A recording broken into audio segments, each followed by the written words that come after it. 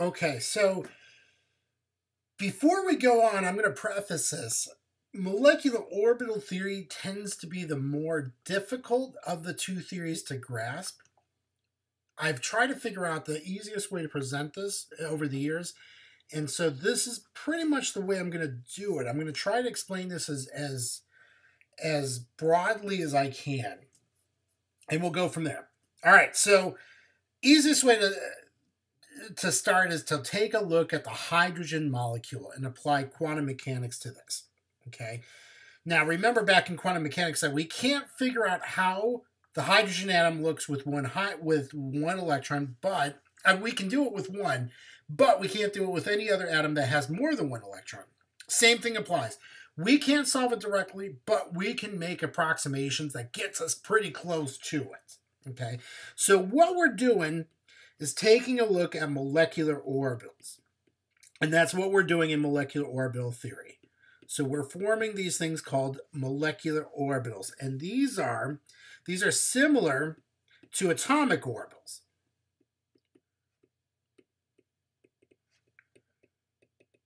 Okay, so these are going to be the S, P, D, and Fs that we're talking about previously. So these are similar to atomic orbitals because they hold two electrons with opposite spins, and we can determine the probability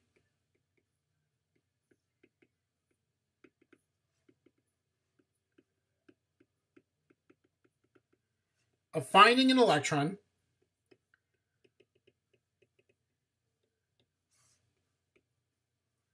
somewhere in that atomic orbital, somewhere in that molecular orbital.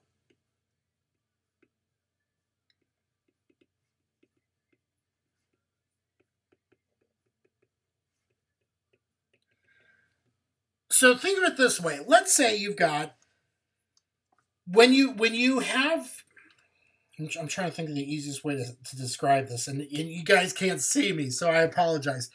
So think of it this way. Let's say we take a 1s orbital from hydrogen, okay? And then we take another 1s orbital from hydrogen. When you take those orbitals, those atomic orbitals, and you try to combine them, according to the Schrödinger wave equation, you have a 50-50 probability that when you add them together, let's say you're taking one part of a wave, let's say that's the 1s orbital, and you take another 1s orbital, if they're syncing upright, okay, you're going to create a bigger wave. Okay, so that's 50% of the time that you will be able to add those together and you get a bigger wave. But let's say sometimes you could have one that's out of sync. So let's say you have a red, or let's say you have one atomic orbital that's blue and one that's red. And what happens, because they're not coordinated, they're not the same color, you end up creating a node. And if you guys remember back in chapter 8, when we talked about this, a node is a place where the electrons can't be. They can't reside at. So you have a 50-50 probability of forming a bonding molecular orbital, where the two blues combine, or you got two waves combine and they get a bigger wave.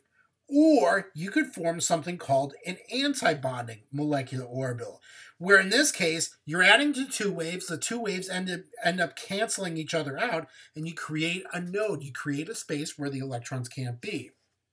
Okay, so I'm gonna write this out, what we're talking about. So when we put the two hydrogen 1s orbitals together, you get two solutions.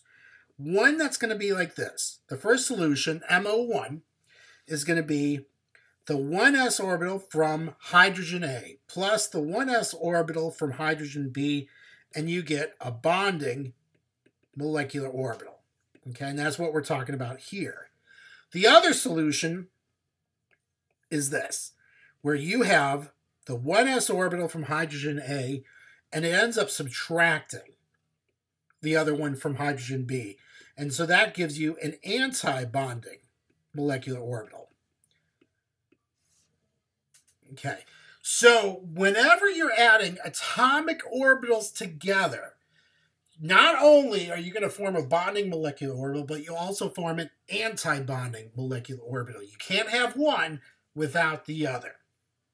Okay, so important notes before we go forward. The electron probability of both MOs is centered along the line passing through the two nuclei. For the first molecular orbital, the electron will stay between the two nuclei. For the anti-bonding molecular orbital, the electron will be on either side. So that means if I'm drawing a line through both nuclei, the electron is going to be somewhere in that region, okay, between the two nuclei. If we're looking at the anti-bonding molecular orbital, the electron is either going to be over here or it's going to be over here. It can't go from one to the other. Okay, so the second thing, bonding molecular orbitals are going to be lower in energy. I'm jumping ahead. Only molecular orbitals exist and not atomic orbitals. So once you combine the 1s orbitals, that's it. They're going to be molecular orbitals and not atomic orbitals. Okay. The third point, and this is what I was trying to say earlier, the bonding molecular orbitals are lower in energy than the anti-bonding.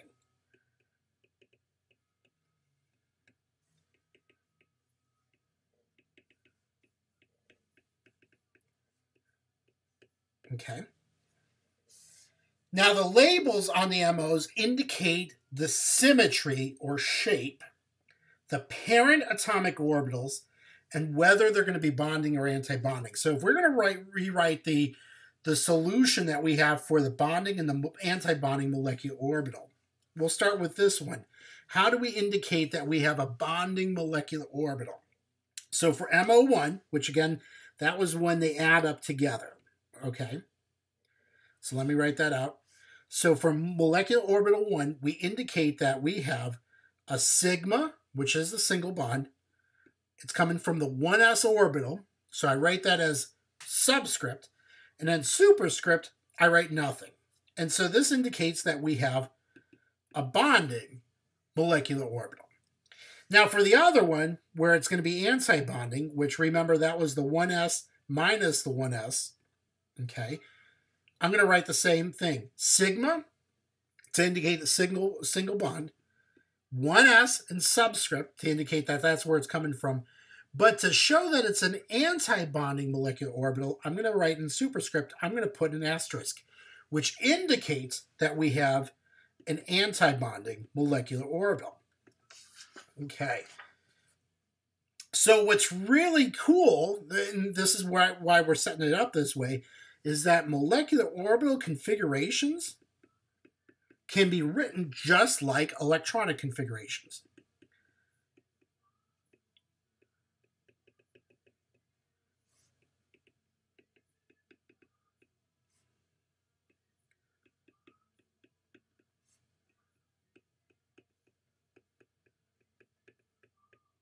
Okay, and also the number of orbitals are conserved.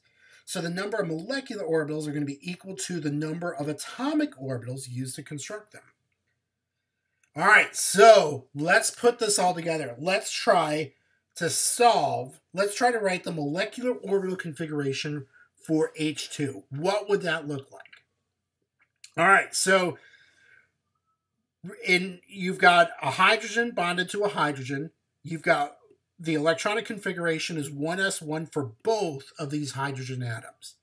Okay. So what we're going to do is start with the electronic. I'm going to write this as an orbital diagram. So here's the 1s electron from one hydrogen. And over here on the right-hand side, I'm going to write the 1s, or I'm going to put the electronic configuration for the other hydrogen.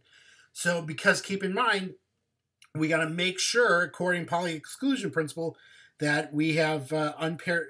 We make sure that the pairs are the spins are paired. I need to make sure that I have one electron with spin up and one electron spin down. Okay. So I combine both of these atomic orbitals to form molecular orbitals. So what I'm going to do is draw a line at the bottom in the middle of all this. And so this is going to represent the sigma 1s, the bonding molecular orbital. Okay. Now at the top, I'm going to kind of form like a box or a diamond. So at the top over here, this is going to be the anti-bonding, the sigma 1s star. And sometimes books get really fancy and they have diagonal lines that connect all these to show that these orbitals are, these molecular orbitals are coming from these atomic orbitals. Okay. All right.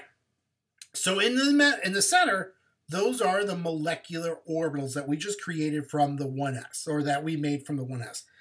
So remember, we follow the same rules like we did with Aufbau. We start with the lowest molecular orbital and build up. So we've got 2 electrons. Those 2 electrons have to go into the sigma 1s. And there it is. So according to what we've got, to answer this question, the molecular orbital configuration for H2, the molecular orbital configuration would be sigma 1s, and then in superscript I'd write 2. And there it is. That's the answer. All right. So that's the molecular orbital configuration for H2. What if, and here's the next question, what about if you had H2 minus? How does that work? So I'm going to do this one in red so that way it's a little bit clearer. So we're going to assume that one of the hydrogens is actually bringing over an extra electron. Okay, so let's make that one the one on the right. Okay. So again, we start with the sigma 1s and we have 2 electrons in there. We've got an extra electron, which means we've got to put that extra electron in the sigma 1s star molecular orbital. So for H2 minus, the molecular orbital configuration would be sigma 1s2, sigma 1s star 1. Okay, so to answer that on the next line, sigma 1s2, sigma 1s star 1. All right, now the next thing is that in a sense, H2 is stronger than H2 minus because it doesn't have that anti-bonding electron. So how do we show that? How do we show that H2 is actually stronger than H2 minus? So to do that, we got to calculate something called bond order. Okay, so the way that we calculate bond order, or BO, okay, BO, or bond order, is going to be equal to the number of bonding electrons, okay, minus the number of anti-bonding electrons divided by 2. Now, bond order, another way to think of bond order, this is going to be the number of bonds that can form.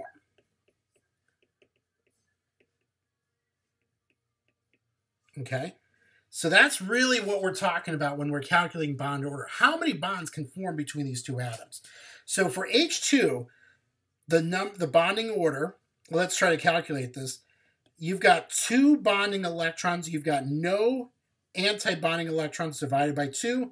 2 minus 0 gives us 2. Divided by 2 gives us 1. So we form 1 bond between hydrogens. Okay, that's cool. Now for H2 minus, though, the bond order, we had 2 bonding electrons minus 1 anti-bonding. So 2 minus 1 gives us 1. Divided by 2 gives us 1/2. So we form half a bond. So half a bond would form in H2 minus. So that's kind of interesting. That's kind of interesting. That would, the figure, the Lewis structure would look something like this. You would have hydrogen bonded to hydrogen, and you'd have half a bond. Okay. All right, so if we're close up here, we're close to getting, I mean, we have 2 electrons in 1s for one of the 1s hydrogens. You've got another electron. If we add in 1 more electron, which that would almost be like, that would be isoelectronic like helium. So what would the molecular orbital configuration and bond order look like for He2? So let's try that. So you'd have 2 helium atoms, and you're trying to form a bond. You're trying to figure out how many bonds form between them. Each helium brings in 2 electrons. So that means you're going to have sigma 1s. Then you're going to have sigma 1s star. Okay. You're going to have 2 electrons in sigma 1s. You're going to have 2 electrons in sigma 1s star. So that means for He2, the molecular orbital configuration would be sigma 1s2, sigma 1s star 2. The bond order, you'd have 2 bonding minus 2 anti-bonding. 2 minus 2 is 0. Divided by 2 is still 0. So that means no bonds would form. And so this is actually the cool part. You can actually show that 2 atoms are not going to form a bond. And that's why when I know you guys asked this in class earlier, like way at the beginning of the semester, how do you know that this atom is going to be diatomic and this one isn't? That's exactly why. That's exactly why. Okay, so if that's helium, He2, what about Li2, which would be the next one? What about 2 lithium atoms coming together? All right, so keep in mind that lithium, 1 lithium atom is going to have the electronic configuration of 1s2, 2s1. Okay, so that means you're going to have another lithium over here, same deal, 1s2, 2s1. So to construct that, you're going to start with a sigma 1s. After that, you're going to go to sigma 1s antibonding. All right, after 1s, you've got 2s, which means you're going to have the sigma 2s, and that means you're going to have a sigma 2s antibonding. So every time you make a bonding molecular orbital, you've got an antibonding. You've got 6 electrons between the 2 lithium atoms. So I'm going to put them in. 2 in the sigma 1s. 2 in the sigma 1s antibonding. And then 2 in the sigma 2s.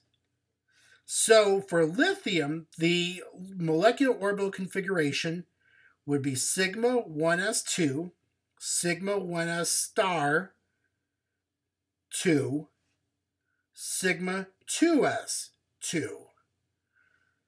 The bond order would be, you'd have 4 bonding electrons minus 2 anti-bonding electrons. 4 minus 2 is 2, divided by 2 is 1.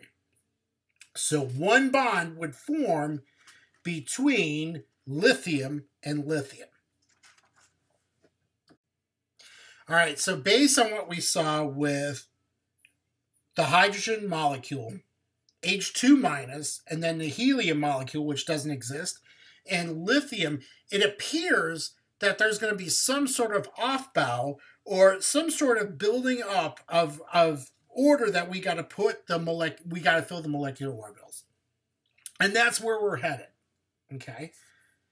That's where we're headed to go. Now, the fun, and it kind of makes sense. You start with the sigma 1s, then you go to the antibonding, then you go to sigma 2s, and then you go to the antibonding for that one. So it makes sense. So getting the beryllium, Be2, we can do that. Now the fun really begins when we get to boron and we start adding in the p orbitals. Okay, so the electronic configuration of boron, which should be something like this: 1s2, sigma 1s2, 2s2, 2p1. So you're going to have 5 boron electrons for a single boron atom. Okay, so if you have 2 borons, you'd have 10 electrons. Now, when 2 boron atoms approach each other, the 2 pairs of p orbitals can overlap in a parallel fashion, and 1 pair can overlap head-on. Okay, so that would be like, you'd have something like this. They'd overlap head-on, and then you're going to have 1 sticking up, and then 1 like this. Okay, so kind of like what we saw earlier. So the p orbitals you're gonna have one that's going to overlap straight on. Then you're going to have the other sets of p orbitals that's going to form the pi bond. So remember, the one that overlaps directly, that's your sigma. The ones that are going to be perpendicular, these are your pi's. Okay, so with the p orbitals, you're going to possibly form sigma and pi bonds.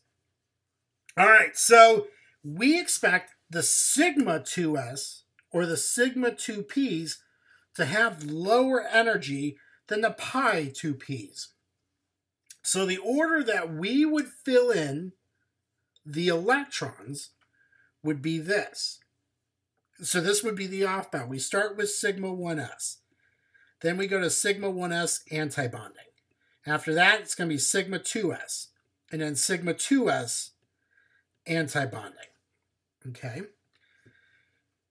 Once we get there, then we deal with the 2p's. So we would do sigma 2p. And then we would do the pi's. You're going to have two 2p's. Okay. After you do the pi 2p's, then you're going to do all the antibonding. So you're going to have pi 2p antibonding, pi 2p antibonding, and then sigma 2p antibonding. So that's pretty much the order in which we're going to put the electrons in. So that being said, let's calculate the bond order for B2. Okay, so I'm going to use this off bow that we just figured out. That's the order in which we're going to put the electrons in. So let's start with this. Remember, for B2, each boron brings over 5 electrons, so we got 10 electrons total. So we're going to start. I'm going to draw the simplified structure so that way we don't have to deal with the...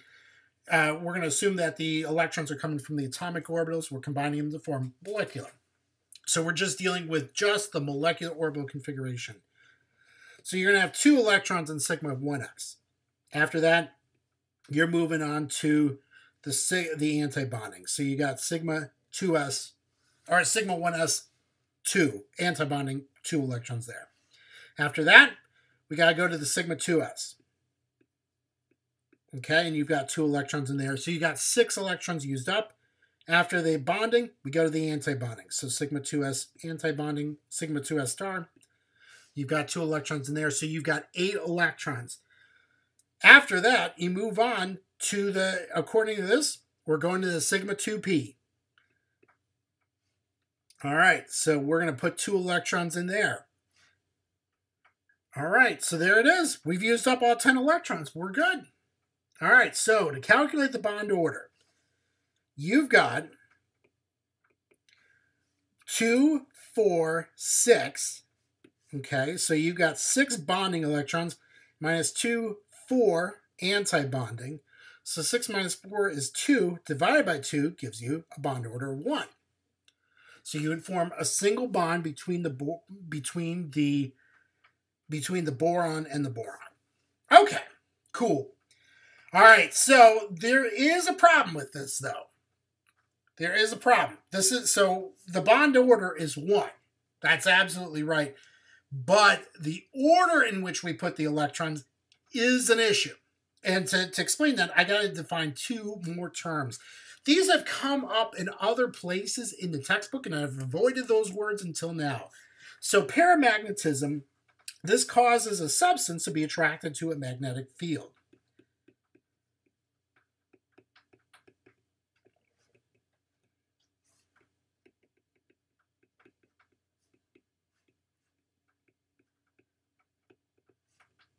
Okay, and diamagnetism causes a substance to be repelled by a magnetic field.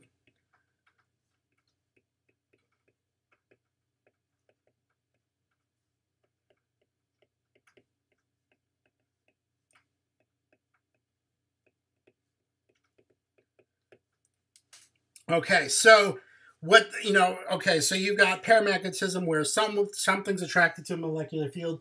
You've got diamagnetism where it's being repelled. So what does that have to do with us? Well, if something is paramagnetic, what that means is that in order to be attracted to a molecular field, you've got to have unpaired electrons. Okay, and if it's diamagnetic,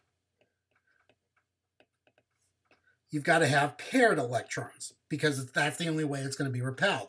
So according to what we've got right here, we're saying that B2 should be, or based on what we're seeing with this problem, B2 is diamagnetic. Makes sense. All right, so that's following everything that we've done so far, that's the conclusion we can make. But it turns out that B2 is really paramagnetic. So nature tells us it's paramagnetic. We just said it's diamagnetic. So that means that the off-bow that we used is incorrect. There's something else going on.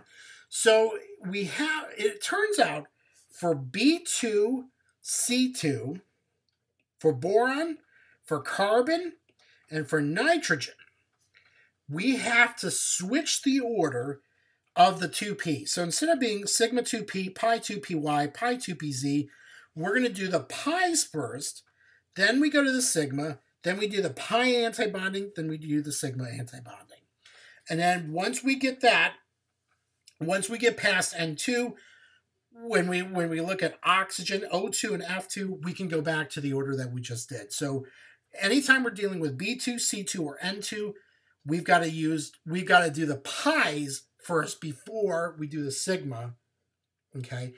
And then for O2 and F2, we can do the sigmas before the pi's. So if we redo this one more time, and I'm going to do this one in red. The order should be like this. You're going to go sigma 1s, you got 2 electrons there. Sigma 1s star, you've got 2 electrons there. Sigma 2s, you got 2 electrons in there. Sigma 2s star, you got 2 electrons in there. So now what I'm saying is that you're going to go to the pi's. Okay. So pi 2p, you've got 2 electrons. You've got to put 1 electron in each of the 2 in the pi 2p orbitals first before you can go pair them up.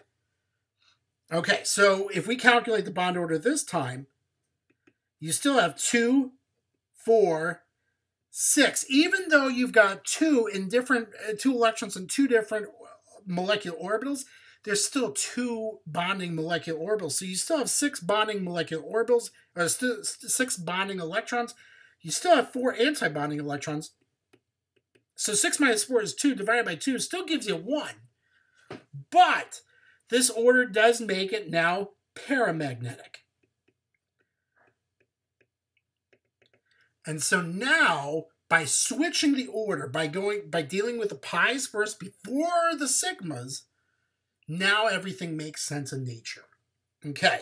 So it's just, again, to make sure we're all on the same page. Whenever we're dealing with B2, C2, or N2, and pluses and minuses of those, we've got to switch up the order. We do pi, then sigma, then pi antibonding, sigma antibonding. For O2 and F2, and charges with those, it's going to be sigma, pi antibonding, sigma antibonding. Okay.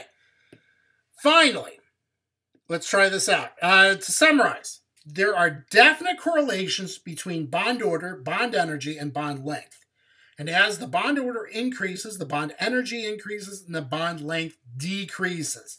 So we finally, after all this, we finally have a correlation between how many bonds can form between 2 atoms, the bond order, how many bonds can form, bond length, and bond energy, which is stuff that we talked about 2 chapters ago. Okay. Second part. Bond order cannot be automatically associated with a particular bond energy. Okay, so the length of the bond order doesn't necessarily mean bond energy. So, looking at B2, it's going to have a higher bond order than F2, even though the bonds are going to be different sizes. N2 is extremely stable with a bond order of 3. So N2 wants a triple bond, not a double or a single. Okay. The last one, oxygen is going to be paramagnetic, which MO theory confirms. Even though, and that's what O2 is going to be paramagnetic in nature, molecular orbital theory confirms that. Valence bond theory actually says it's going to be diamagnetic. So it's kind of nice. We actually have some agreement in what's going on in nature. Like I said, this is just a really, really brief overview of molecular orbital theory. As you keep going on in chemistry, when you go into organic, and if you're lucky enough to go into inorganic and PChem, you're going to get a lot more of molecular orbital theory. But this is going to be enough to get you through to understand what's going on for the rest of general chemistry.